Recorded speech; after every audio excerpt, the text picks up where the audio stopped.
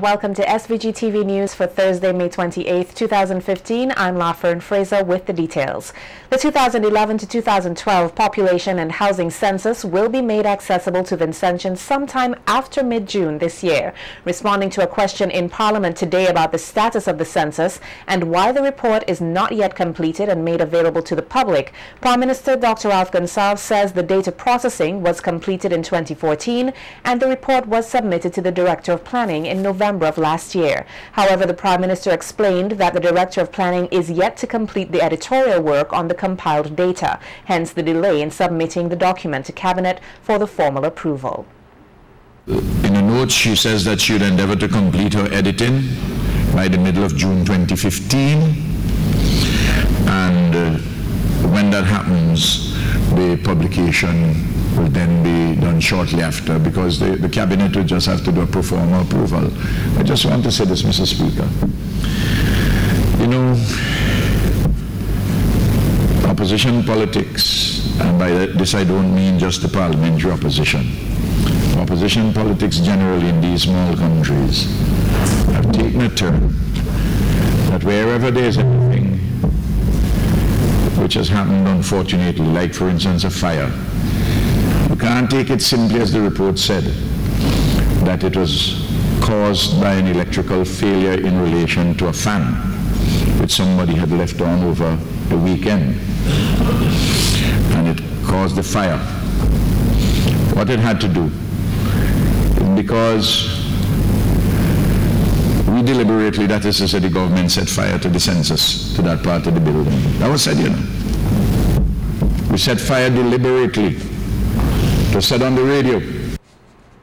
The 2012 census had to be redone due to a fire which occurred at the administrative building, or specifically at the location which contained the information of the census.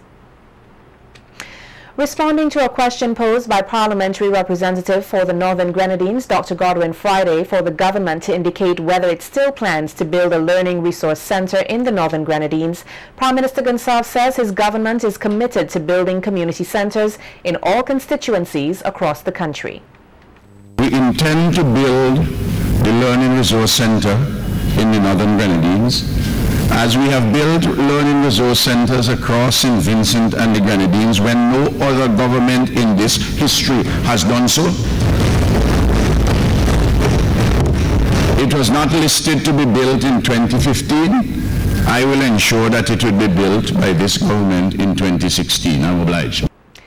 Fisherfolk here who suffered damages during the passage of the 2013 trough system can expect to benefit from grant assistance. Minister of Agriculture Soboto Caesar says there is no doubt that the farmers and fishers of St. Vincent and the Grenadines have great confidence in the government's program and policies directed at assistance. Caesar explained that grant assistance will be made available in due course and explains that the damage was estimated at approximately $223,000.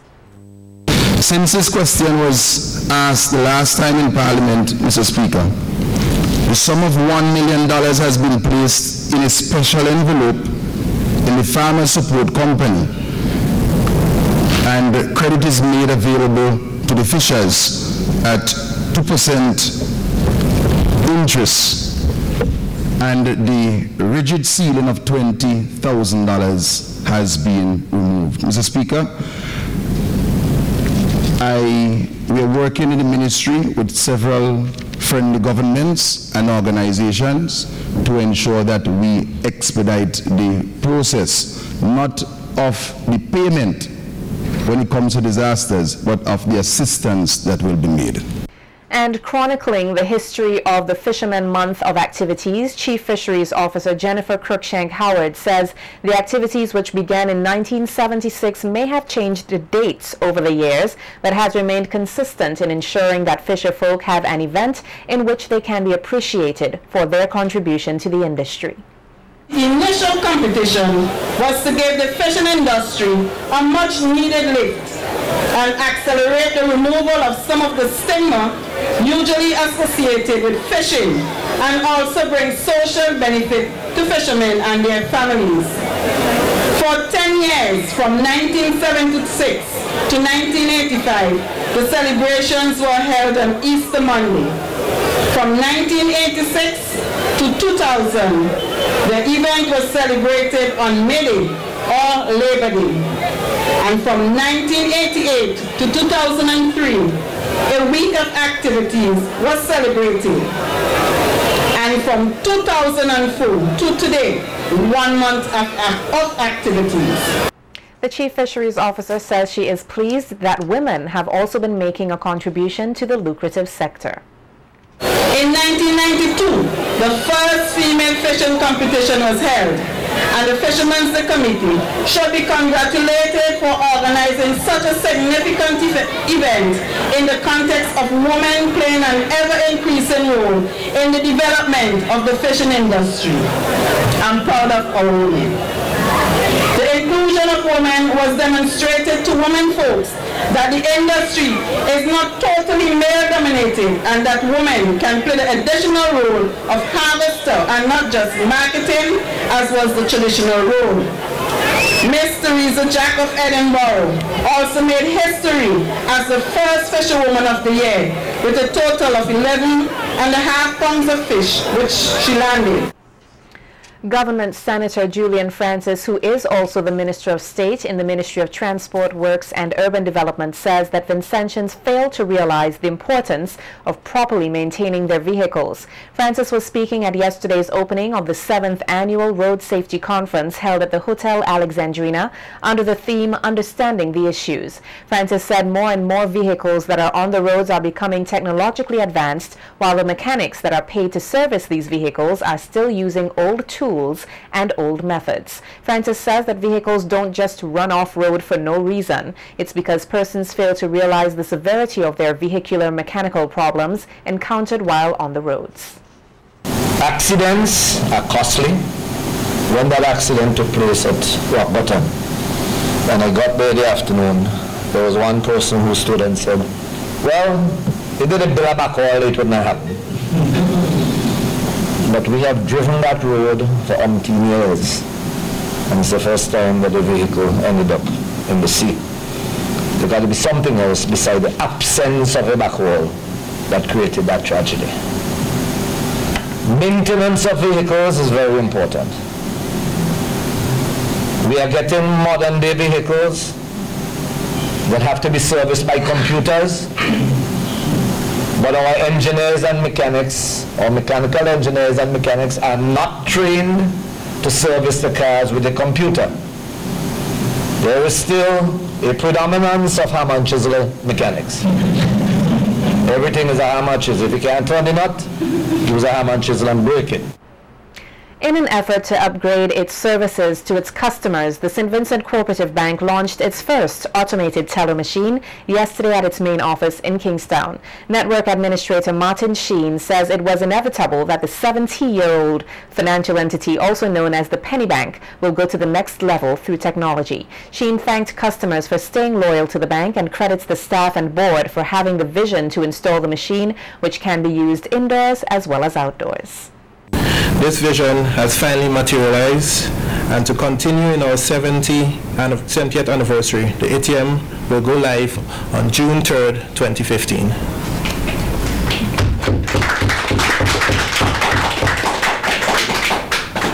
Our customers can now have access to their funds any time of the day, any day of the week at our bank, and continue to have access at this Bank of St. Vincent and Grenadines ATM. Our ATM machine can also be accessed by Bank of St. Vincent and Grenadines customers. Special thanks to the Board of Directors for their continuing support and leadership. To our manager, Mrs. Lavon Velox, a special thank you for your support and guidance. Finally, special thanks to St. Vincent Cooperative Bank Limited team. A job well done.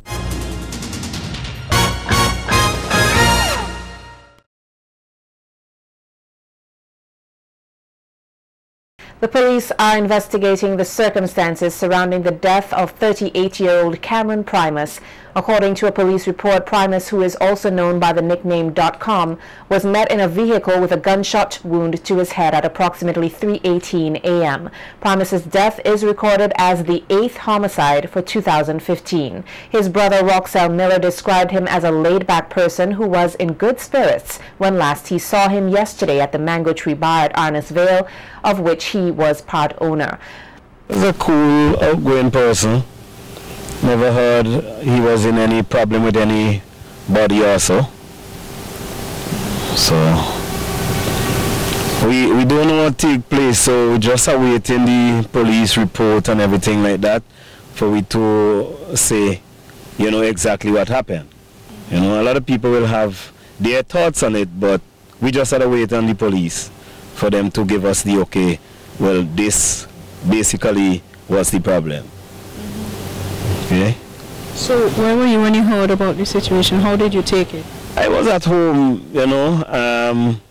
I didn't take it too bad, you know, because I was out here yesterday afternoon with my 2 kids, and we chat, and then we left after 6. So you know, we were in good spirits. So it didn't really hit me like, you know, like that, because to see that I saw him yesterday. So you know, if I didn't see him for a while, then it might have hit me harder than this. Miller says the death of his brother has not yet settled and that his family is coping as best as they could. I'm just holding on. I'm just holding on. And how are some of the other family members coping? Well, they're holding on too, especially his mother. She's okay. She's okay. So we just gonna hold on and see, like I say, what the police say and thing, and then we gonna be good. How do you want your brother to be remembered? Was he older or younger? He was my last brother of 5. So can't really say right now yet. You know how I want it to be remembered. So. Anyone with information relating to Primus's death can contact the officer in charge at the CID, CRO, or MCU at telephone numbers 456-1810 or 457-1211, extensions 224, 225, and 226. Tevin Peters, a laborer originally from New Montrose, now residing at Longwall, will face the judge and jury at the next practical sitting of the criminal session at the High Court. This is a result of an order which was made by Chief Magistrate Rayshon Brown Matthias at the Serious Offences Court this morning at the conclusion of a preliminary inquiry on charges of aggravated burglary, attempted murder, and taking conveyance of a motor vehicle on July 6, 2013. Peters is accused of breaking and entering the auto collision and auto body supplies of Dennis Joyette, a businessman at Murray's Village. Reports are that it was during such time that Joyette was attacked and severely beaten about his body. His gun was stolen along with a large quantity of cash and jewelry. His vehicle was also stolen on the date in question. Carnival Beat is coming up next.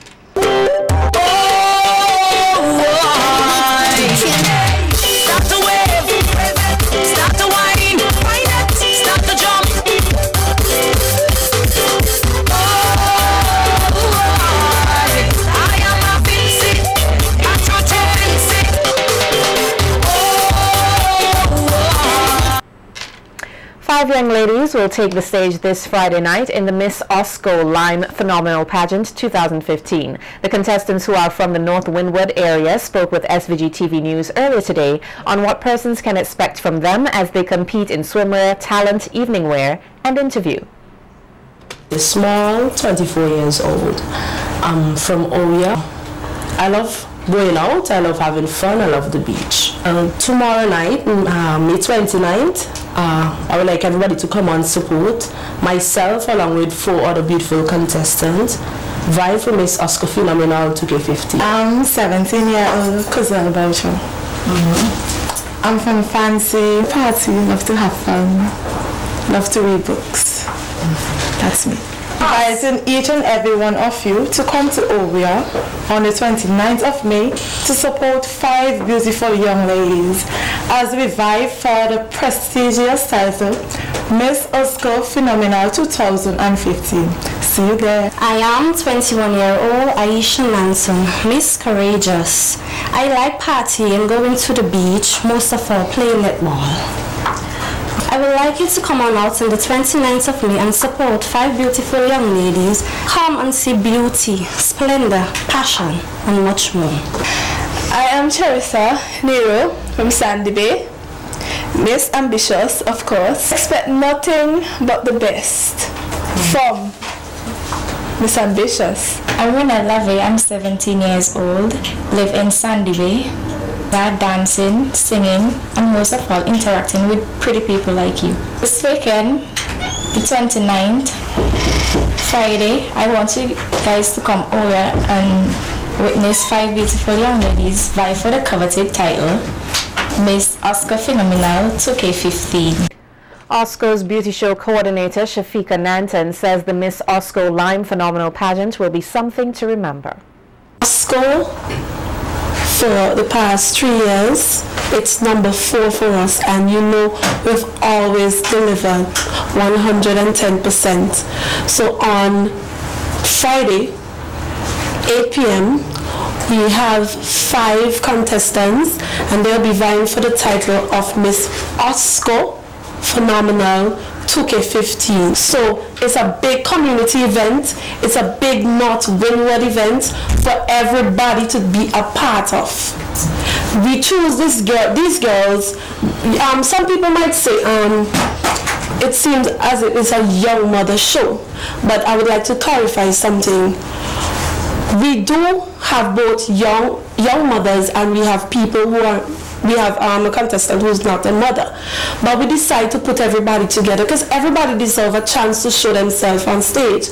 And I believe that each of these contestants, whether being a mother or not, they're capable and they have a dream to be part of pageantry, and we're giving them a chance. So just come on out and you will see exactly why they are phenomenal, why they are driven, why they are courageous, why they are confident, why they are zealous on the 29th tomorrow. Tomorrow night, we'll also witness the first ever Oscar Soca Monarch competition featuring several young artists from the area. Public Relations Officer of Oscar, Jade Bowens, explains more about what is in store for patrons. Well, after the cruise show, we have the Oscar International Soca Monarch, and trust me, you need to be there. As to the Soca Monarch, we have 6 artists. They are all young artists from the North Windward constituency. What they are doing this year, they basically pick an artist they want to be, and they perform just like that artist. They give the crowd how that artist will perform. They deliver like that artist, and that's how we're gonna judge it this year. We have Marshall Montano, we have Talpri, we have Problem Child, we have Fireman Hooper, we have Destra, So ladies, you gotta come on out and get loose, okay? For the past 3 years, Oscar Ovia Carnival have been one of the premier rural carnival. This year, it's no exception. And this year we're actually delivering more. So if you notice, we have six premier shows packed into 2 days. Get your vitamins, is no rest, just pace. On Saturday morning, revelers will take to the streets of Ovia for the Juve, and later in the afternoon there will be a street jump-up dubbed the Paint and Water Fete, followed by a river lime. This is the 4th year the Ovia Sports and Cultural Organization has been organizing carnival activities in Ovia with an endorsement from the Carnival Development Corporation. In Carnival Beat, we continue to feature some of the artists who will be performing in Hits FM Island Network Inc.'s Soca Swing this Sunday, May 31st, at the Victoria Park. Keith Currency is among the lineup. He says his passion and creativity are what drives him to make hit music, and this year is no different. The Barely resident, who is known for songs such as Banana, Trample, Pat It, Piece of This, says his new songs for this year, Unbreakable and Drinks Up, will also give his fans the musical high they deserve. A lover of culture and the arts, Currency says he loves to partner with other creative persons to take soca music to the global stage. I growing up, got the passion of music, used to dance, doing a little acting, so while I get older, I just captivated and just jump in at one time. Sometimes when you're alone, right, if you're in the mood, you something to be thinking to get a vibe and all that. But when you're on other writers, you build a vibe quickly and yeah. So everything just runs smooth. Okay. Because basically that's how most of the hit songs come about. When you're a songwriting camp and like that. The 28-year-old says he is appreciative of his fans and of Soca Swing, which he believes is a great avenue for local artists to showcase their talent. Actually, it's one of the biggest shows. Everybody just come out for Soca Swing. Yeah, for real. It's like one of them small soca monarch. The only mean is not a competition. It will be real massive. Great. Everybody love it. Okay. Because it's carnival. And you don't want to be home alone. Seeing this on TV or hearing it on the radio. So make sure you be there. Come out, vibe, bring a friend. And we really was one, as Masquerade say. We all are one. Soca Swing 2K15. Don't care about the bacchanal, if a local or international. Soca Swing is what I love. Hey, yeah, Currency.